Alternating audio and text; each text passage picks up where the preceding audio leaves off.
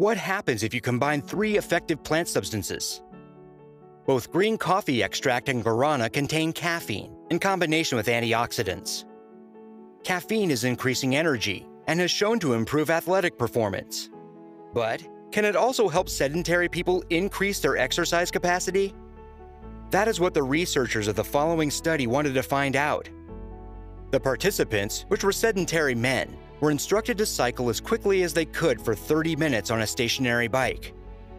The results showed that the work performed after caffeine ingestion was greater than after placebo. The heart rate, oxygen uptake, and energy expenditure during exercise were also greater after the caffeine ingestion. When we are getting the caffeine from plant extracts, which also contain other substances, we are not only getting more energy and better performance, we are receiving additional benefits. Some of these benefits you will see below.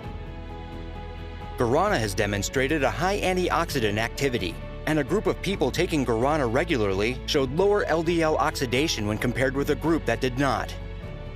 LDL oxidation is a major risk factor for cardiovascular disease.